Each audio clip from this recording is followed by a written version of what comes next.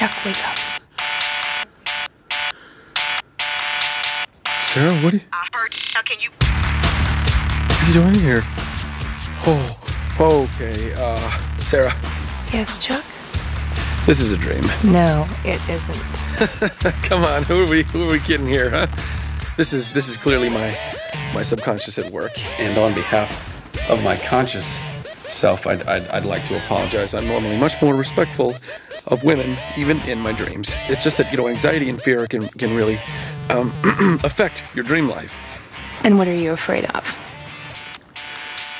I watched you kill that Fulcrum agent in cold blood. Sarah, I am not like you, okay? I might have all these government secrets in my brain, but that does not make me a real spy. I need to tell you this in reality, not in my dream. Chuck? This isn't a dream. What is it? It's a nightmare.